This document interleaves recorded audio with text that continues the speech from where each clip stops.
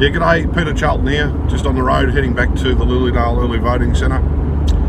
I tell you what, this is hard, you know, being an independent.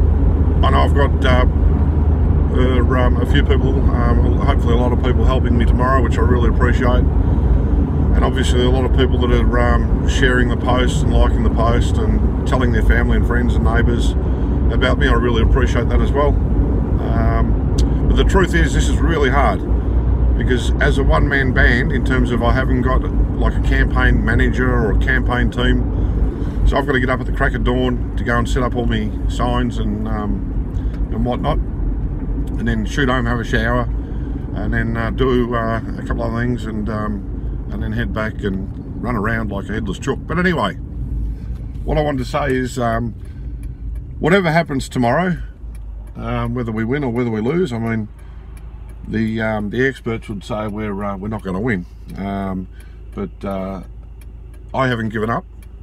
But even if we don't win, what this campaign is all about is progress, a step forward, and it does a couple of things.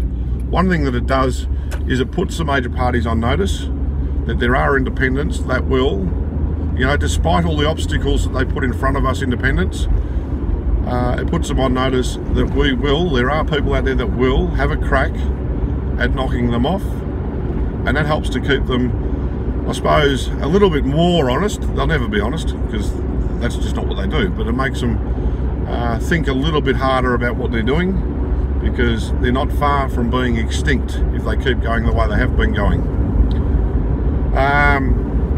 But yeah, look, it's difficult, so if anyone sent me messages or whether it be emails or things on Facebook and I haven't gotten back, it's not that I'm ignoring you, I'm just struggling to keep up.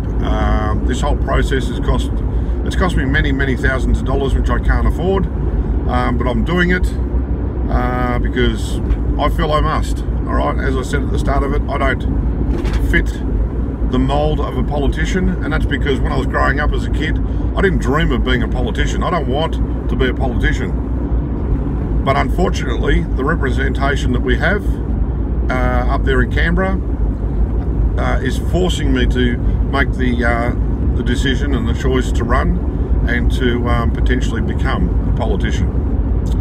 So, you know, I might not be the university graduate or the one that's come up through the unions or come up through you know, working with the local council and then working as a staffer and all that sort of crap.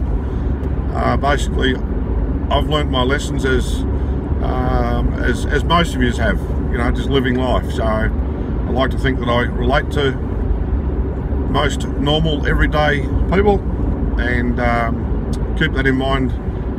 If you go and vote, if you haven't voted already, if you go and vote today or tomorrow, keep that in mind, that I believe I'm just like you. So yeah, anyway, I better end this video because it's already gone for 3.5 minutes. This is authorised and spoken by Peter Charleton, independent candidate for Casey, 1927 Melba Highway, Dixons Creek. Right, have a good weekend everyone. Let me know if you can help me out on the weekend. Alright, cheers, bye.